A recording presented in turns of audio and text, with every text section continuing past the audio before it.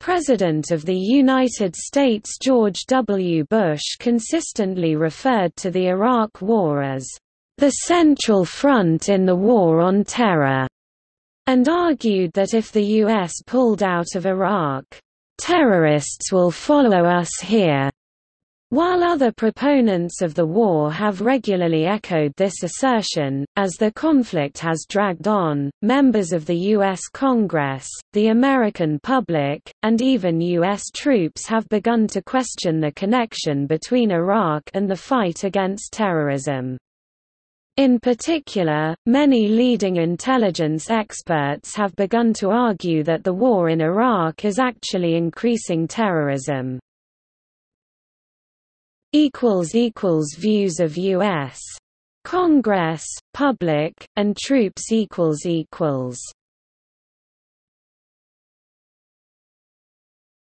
Topic: Calls for withdrawal from Iraq.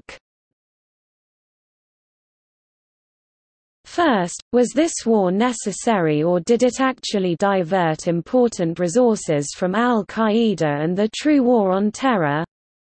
The withdrawal of American military forces from Iraq has been a contentious issue within the United States since the beginning of the Iraq War.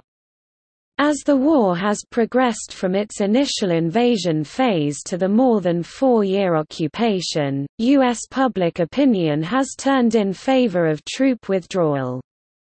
As of May 2007, 55% of Americans believe that the Iraq War was a mistake, and 51% of registered voters favor troop withdrawal. In late April 2007, the U.S. Congress passed a supplementary spending bill for Iraq that sets a deadline for troop withdrawal, but President Bush vetoed this bill soon afterwards. In the wake of the veto, proponents of withdrawal appear to be shifting towards establishing benchmarks that the Iraqi government will need to meet, a plan that may be more palatable to President Bush and his advisers. Journalist Pepe Escobar points to the destiny of the Iraq oil law as the crucial point determining the will of the American administrations to withdraw.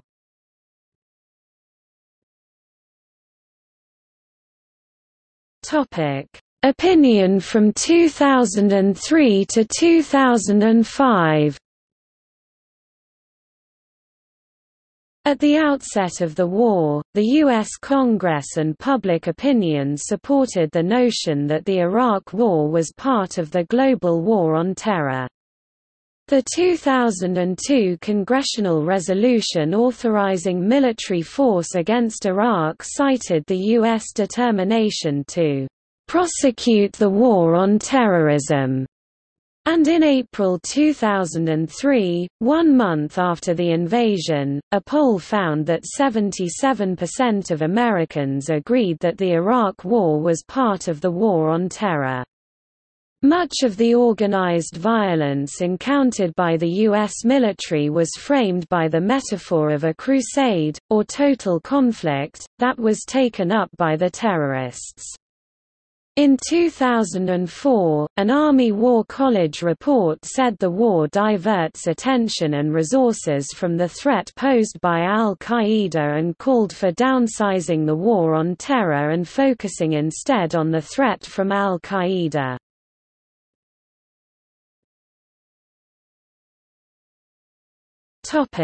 Opinion from 2006 to date.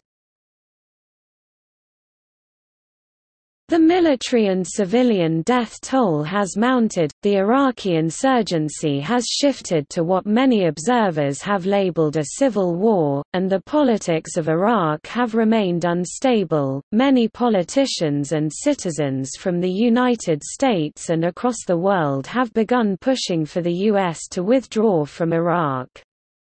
Significant American calls for withdrawal include the Iraq Study Group report and the Center for American Progress's proposal for strategic reset. As of spring 2007, surveys showed a majority of Americans in support of a timetable for withdrawal. While up to 70% of Americans in one survey favored withdrawal, most prefer to leave gradually over 12 months, and 60% say the U.S. has a moral obligation to the Iraqi people. In addition to voicing concerns over the human and financial costs of the war, supporters of withdrawal argue that the U.S. presence fosters ongoing violence by providing a target for al-Qaeda. It also allows Iraqi political leaders to avoid reaching a power-sharing agreement.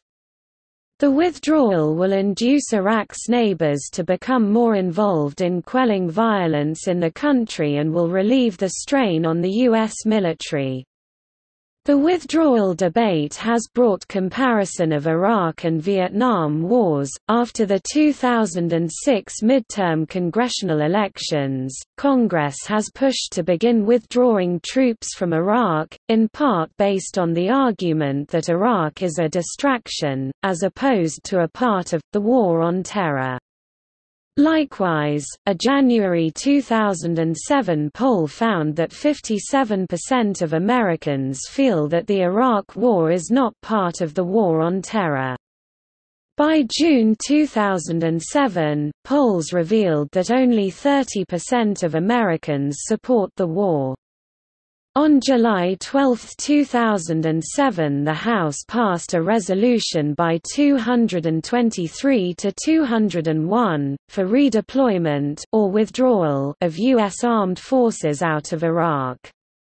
The resolution requires most troops to withdraw from Iraq by April 1, 2008. Increase in terrorism. According to the Israel Intelligence Heritage and Commemoration Center, Saddam Hussein had a long history before the invasion of giving money to families of suicide bombers in Palestine. And, as part of the justification for the war, the Bush administration argued that Saddam Hussein also had ties to al-Qaeda, and that his overthrow would lead to democratization in the Middle East, decreasing terrorism overall. However, reports from the CIA, the U.S. State Department, the FBI, and the Senate Select Committee on Intelligence, as well as the investigations of foreign intelligence agencies, found no evidence of an operational connection between Saddam and al-Qaeda. Some intelligence experts have a contrary view, that the Iraq War has increased terrorism. Counterterrorism expert Rowan Gunaratne frequently refers to the invasion of Iraq as a fatal mistake. London's Conservative International Institute for Strategic Studies concluded in 2004 that the occupation of Iraq had become a potent global recruitment pretext for jihadists, and that the invasion galvanized al-Qaeda and perversely inspired insurgent violence there. The U.S. National Intelligence Council concluded in a January 2005 report that the war in Iraq had become a breeding ground for a new generation of terrorists. David B. Lowe, the National Intelligence Officer for Transnational Threats, indicated that the report concluded that the war in Iraq provided terrorists with a training ground, a recruitment ground, the opportunity for enhancing technical skills. There is even, under the best scenario, over time, the likelihood that some of the jihadists who are not killed there will, in a sense, go home, wherever home is, and will therefore disperse to various other countries.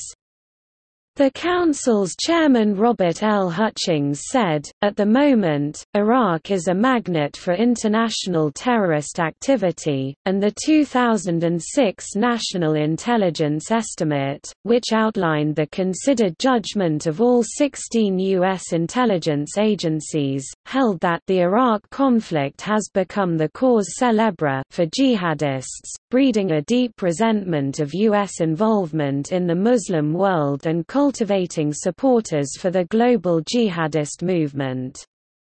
According to Mohammed Hafiz, since 2003, the number of suicide bombings in Iraq has surpassed all those of Hamas in Israel, Hezbollah in Lebanon, and the Tamil Tigers in Sri Lanka combined. Al-Qaeda leaders have seen the Iraq War as a boon to their recruiting and operational efforts, providing evidence to jihadists worldwide that America is at war with Islam, and the training ground for a new generation of jihadists to practice attacks on American forces. In October 2003, Osama bin Laden announced, "Be glad of the good news, America is mired in the swamps of the Tigris and Euphrates. Bush is, through Iraq and its oil, easy prey. Here is he now, thank God, in an embarrassing situation, and here is America today being ruined before the eyes of the whole world." Al-Qaeda commander Saif al-Adl gloated about the war in Iraq, indicating, "The Americans took the bait and fell into our trap." A letter thought to be from Al-Qaeda leader Atiyah Abd al-Rahman found in Iraq among the rubble where al-Zarqawi was killed and released by the U.S. military in October 2006, indicated that al-Qaeda perceived the war as beneficial to its goals. "The most important thing is that the jihad continues with steadfastness. Indeed, prolonging the war is in our interest."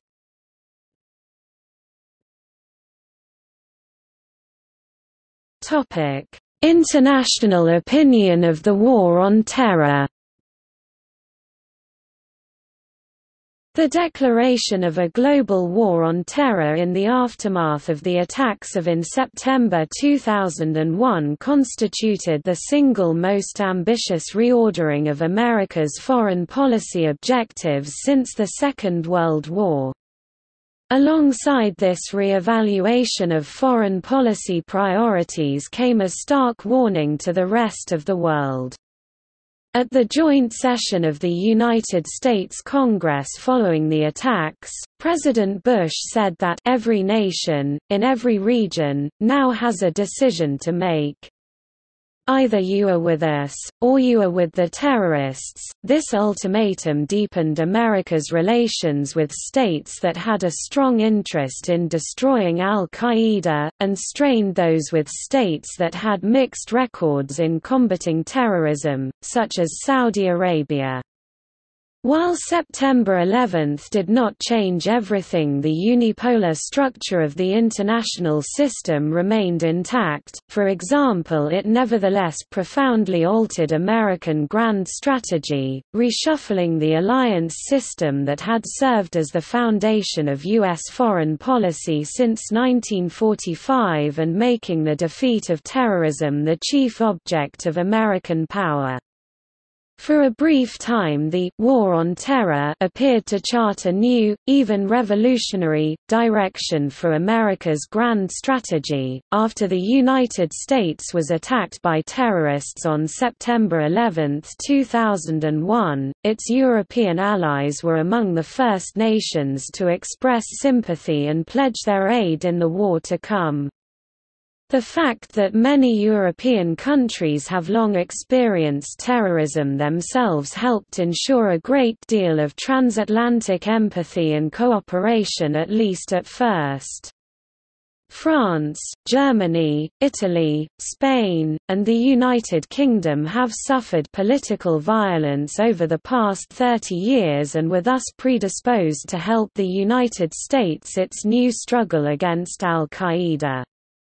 But the kind of terrorism these European countries have suffered, old terrorism, differs substantially from that suddenly faced by the United States.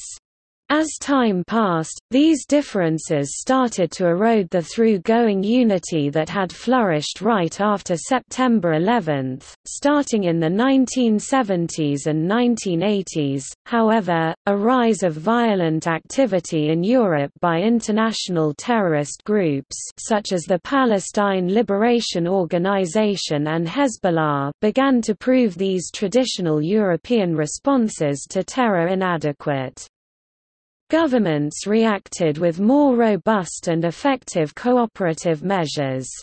Still, unlike the enemies the United States faces today, few terrorists in those days sought to debilitate European governments or recruit large numbers of members.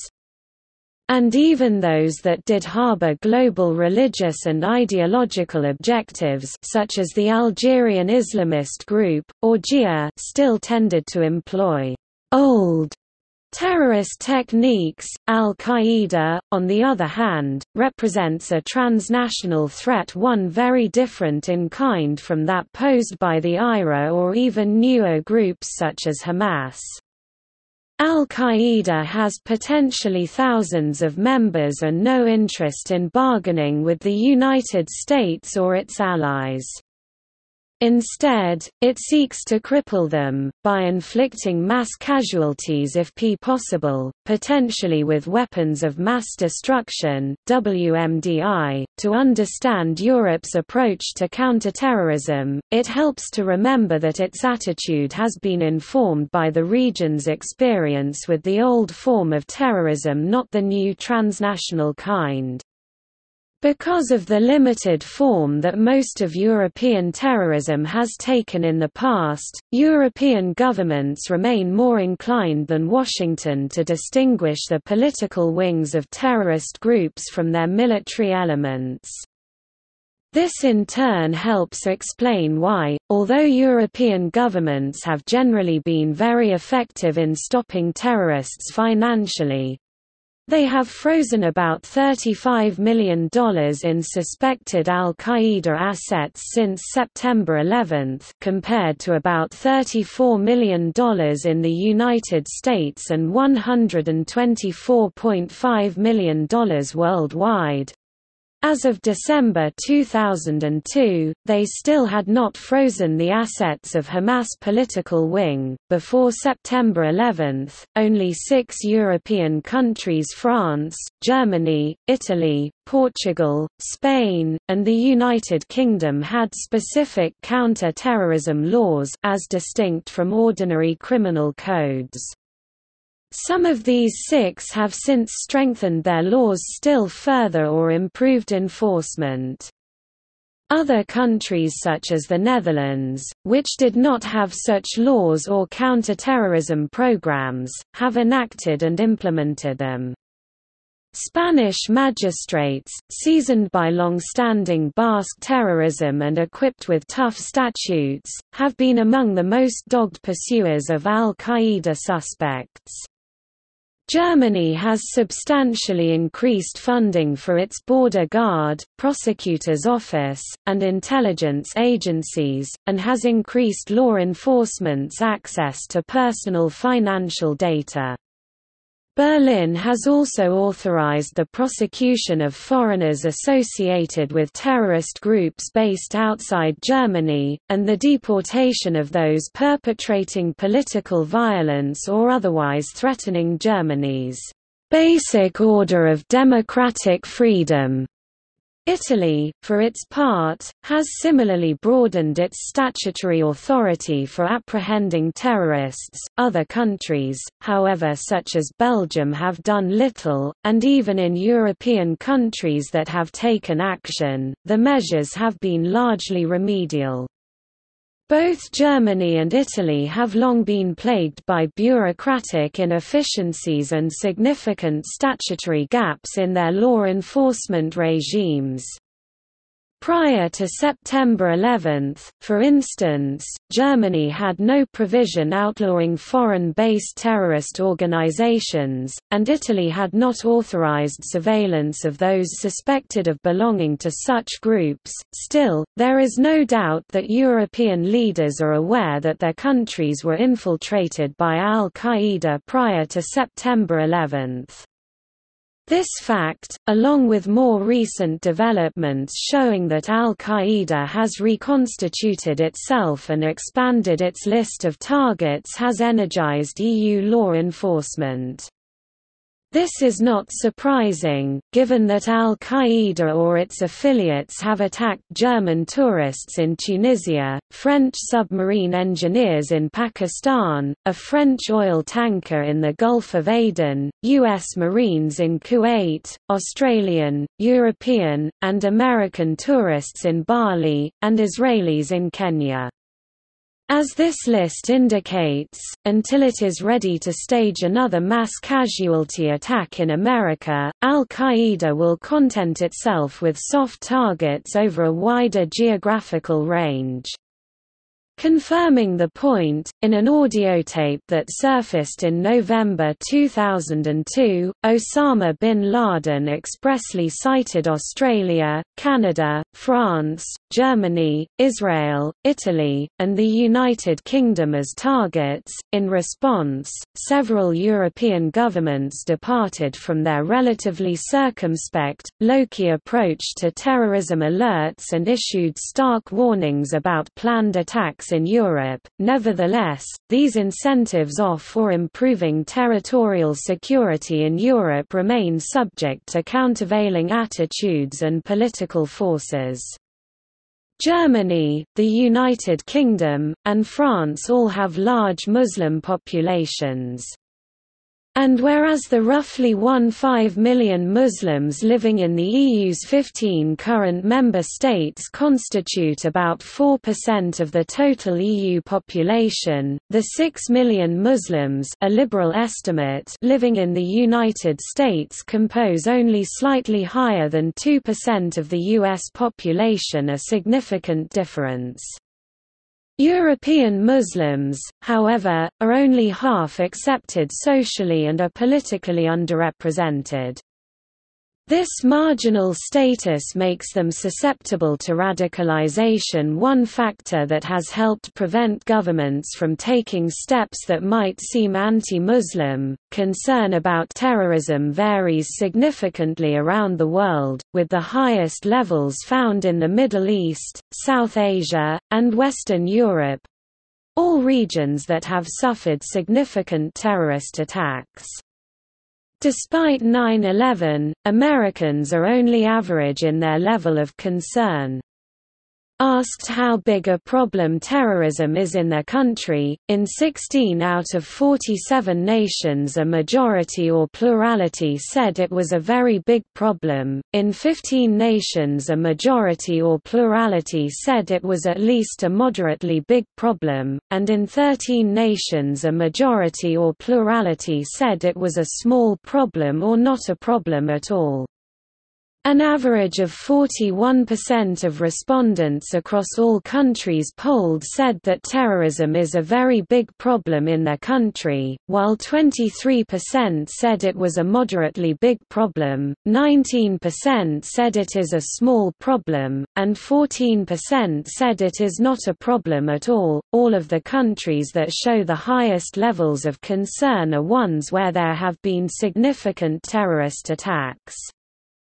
The highest levels of concern are found in the Middle East and South Asia, led by Morocco, 81% calling it a very big problem, Bangladesh 77%, Lebanon 76%, Pakistan 76%, India 72%, and Turkey 72%. But concern is also strong in European countries that have experienced terrorist attacks over the years, including Italy 73%, Spain 66%, France 54%, and in other countries around the world with such experiences. For instance, Peru 70% and Japan 59%. Despite September 11, though, Americans are only average in their level of concern, with 44% saying it is a very big problem and 38% saying it is a somewhat big problem. In 14 countries a majority or plurality said terrorism was only a small problem or not a problem at all. These include most of the African countries polled, some Eastern European countries, as well as several Asian countries including China.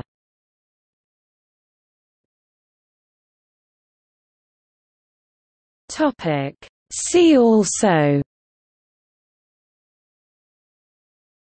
2008 Mosul offensive.